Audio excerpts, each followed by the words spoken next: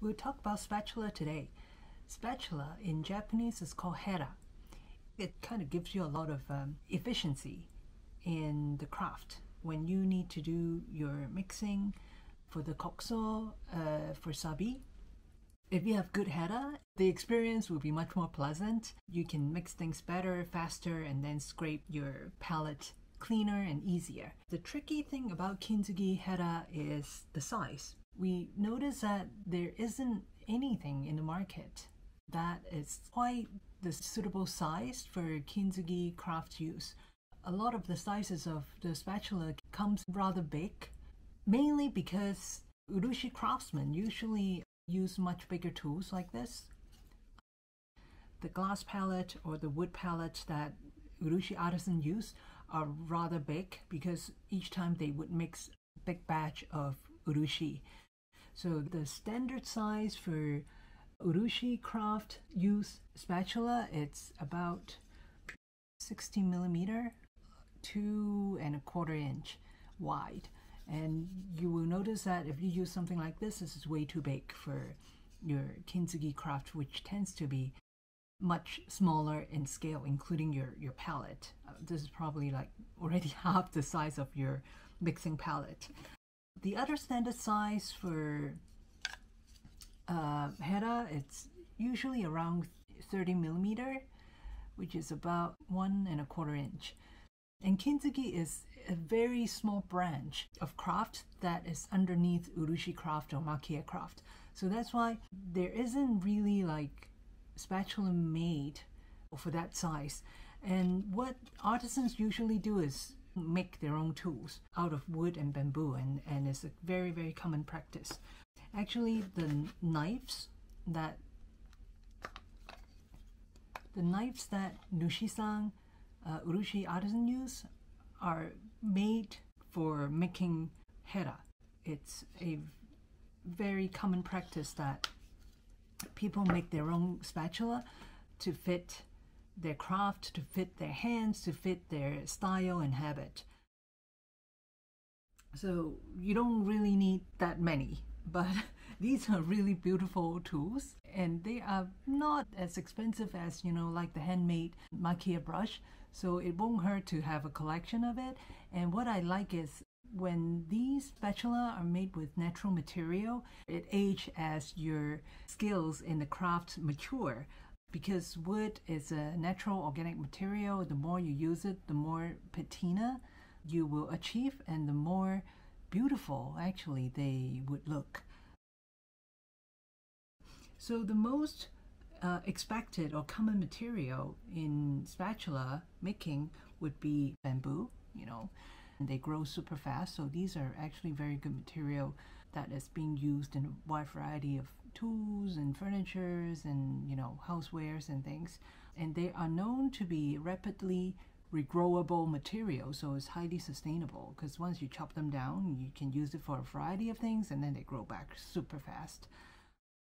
Bamboo spatula actually goes slightly smaller, and we create like a very thin profile, so it gives you a little bit of flex if you need to scrape up your sabi kokso and apply it directly to your bowl.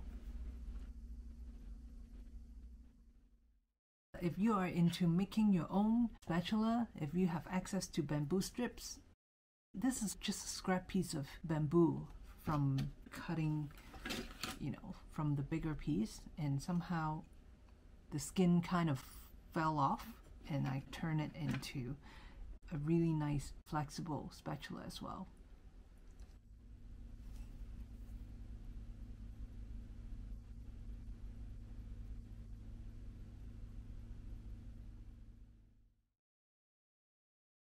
The other common material would be wood.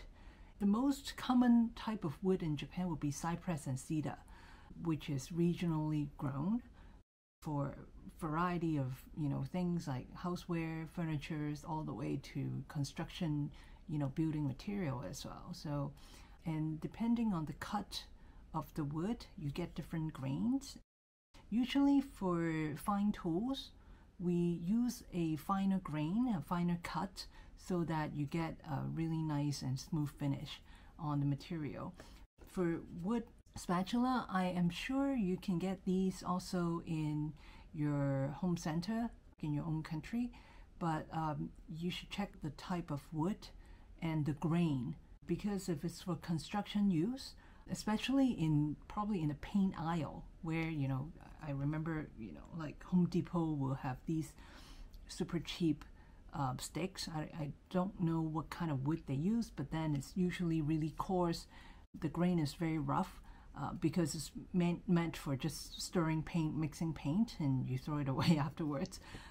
So for a very fine kind of craft, those may not be the most suitable, especially for kintsugi. If you use these for mixing your kokso or your sabi, you will do a lot of scraping kind of action, so that the finer the grain, the smoother the grain, the easier for you to scrape it off clean, and for mixing as well. So that's why for handmade tools that we use in kintsugi, it's definitely a finer grade and a finer grain type of wood which we use. And very commonly we use cedar or hinoki, cypress, cedar or cypress, which is readily available in Japan. Pretty much people make their own spatula here, for kintsugi artisans or urushi artisans.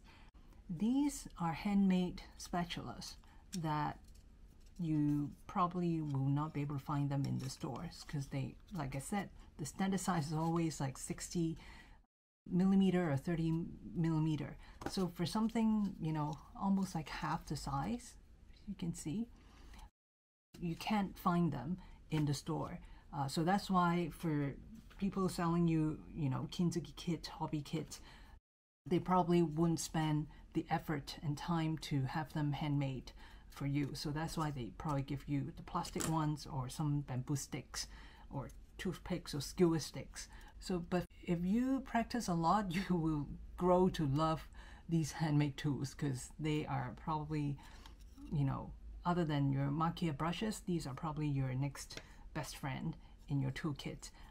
If it's handmade to the right size, the handle is just right. It's not as long as, it's almost like 3/4 in length of a standard size spatula. So it's definitely gives you better tactility and agility in using it. So on a small palette, you won't be mixing with a super long wood spatula or super wide spatula. So these are the perfect size that we custom make for kintsugi use.